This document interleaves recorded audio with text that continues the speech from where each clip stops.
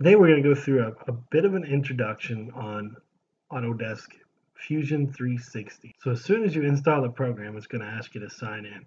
So I'm going to take care of that real quick. So after you click sign in, it'll go ahead and load up Autodesk Fusion. So you can see it takes you to your basic screen here. And this is where you're going to do the majority of your work. So for our first lesson, we're just going to do some basic CAD modeling. You have a blank screen, so you can't really do anything with that. So we're going to go up here to where we have create sketch. So the green little plus mark. So we'll click that. And now you'll notice you get 3 different work planes. To make that make sense, think of a work plane as a piece of paper. Before we click sketch and got these work planes, we had nowhere to draw at all. So really what we're going to do here is we're going to pick a work plane, or we're going to just pick a piece of paper. You can look at them that way too. I always choose this one because it's in the XY plane. We can make that make more sense later, but we'll go ahead and click that. So now I can draw away. Over here on our sketch palette, this should show up, but eventually we'll want to get rid of that. We don't really need it in our way. But you can kind of see how mine is set. Sketch grid and snap are set. All of these have the check marks by them. If I don't want that to be in the screen, like I need more space, I can just hit these 2 little arrows here.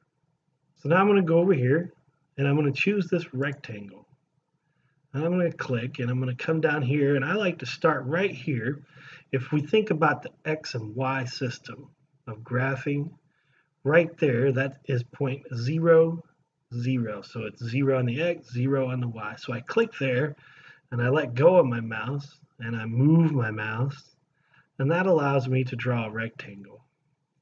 Now we can make that a certain size, but for right now, I'm just going to make it even on both sides. It really doesn't matter your numbers as long as it stays on the screen. Then I'll click. So notice now I have a square, a 2-dimensional square. Next up, one of the great advantages of CAD these days is that we can go straight to 3D models. I'm going to go up here and I'm going to say finish the sketch.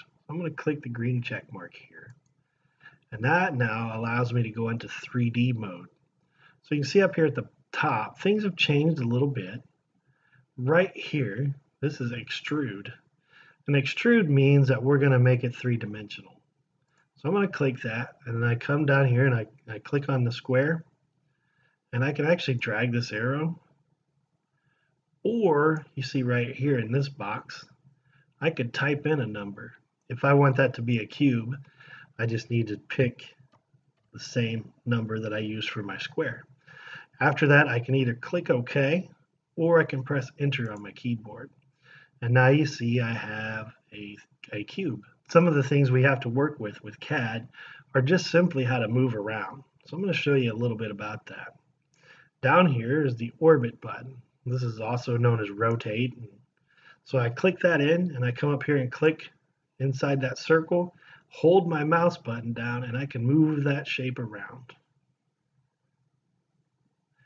If I wanted to go back up to the view cube, I could click front view right here, and it would take me back to where I started. I could also click the home button, and that would take me to what's called an isometric view of things.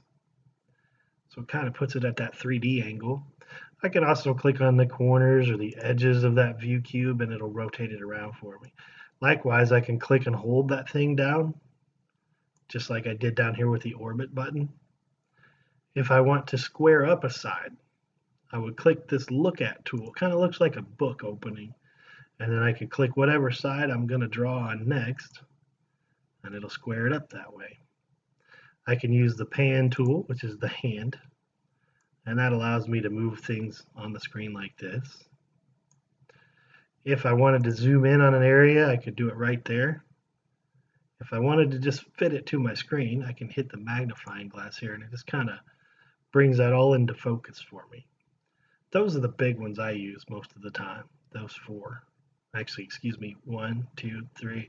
I don't use this one too often. I do use this one quite a bit. So now I can use the wheel on my mouse and I can zoom in and out. I'm going to go ahead and put this in the home view. And now I'm going to draw a circle on this, and I'm going to cut it through. So before I draw again, I need to pick a work plane. Remember, this is how we started this thing. So what that means is I need to pick which side of this cube I want to draw on. Now remember, there's 3 more sides, right? Because a cube has 6 sides. So I'm going to click New for Sketch, and I'm just going to pick any side. I'll pick this one for now. And notice that the grid is popped up everywhere. That tells me I'm in sketch mode. Now, instead of picking the rectangle like I did before, I'm going to click the circle. So I'll do that, and I'm just going to kind of eyeball it for now. We'll get into dimensioning at another time. And I'm just going to put it right in the middle, and I'll keep it at 1 inch. All I did to make the 1 inch is I just typed in a 1, and then I pressed enter. Then I'll hit finish sketch. Then I'll go to extrude, and I'm going to go over here under the extrude menu, and where it says new body, I'm going to click cut. Then I'll click on the circle because that's the part I want to cut. Then I can just drag the arrow.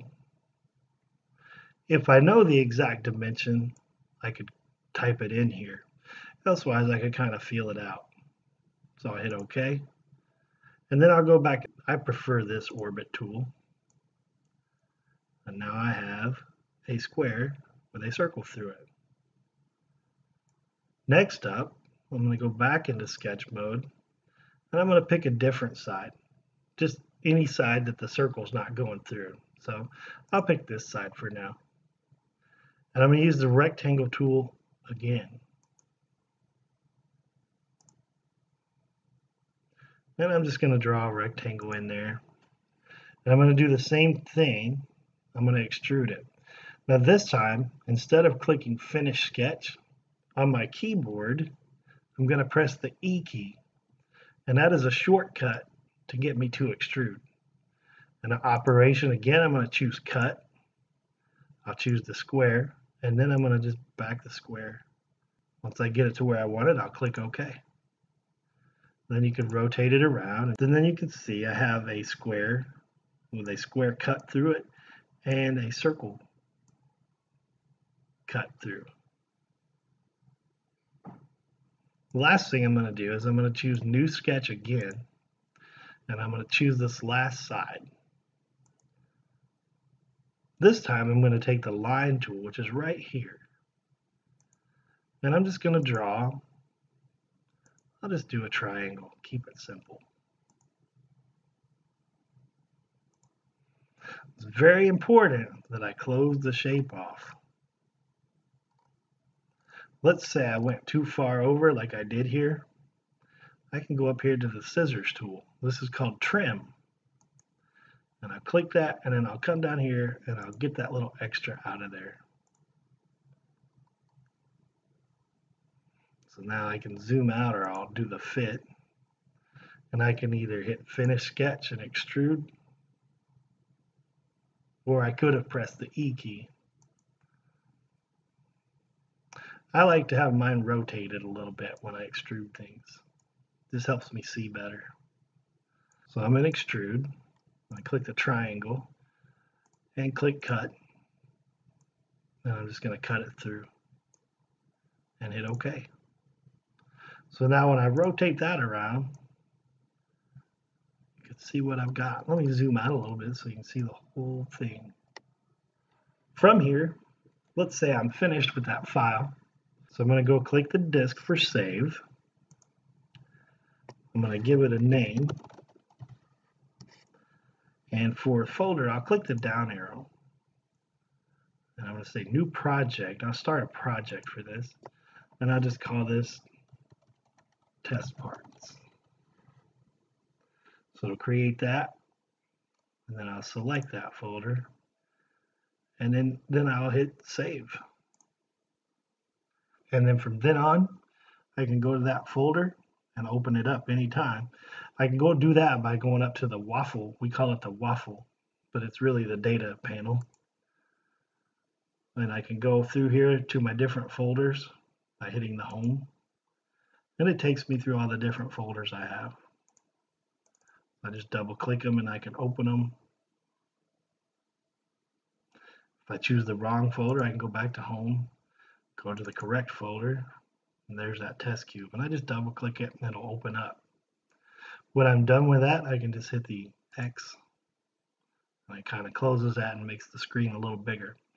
Something pretty neat about Fusion is that I can actually go up here, I can rewind this. This shows me everything I've done to this part.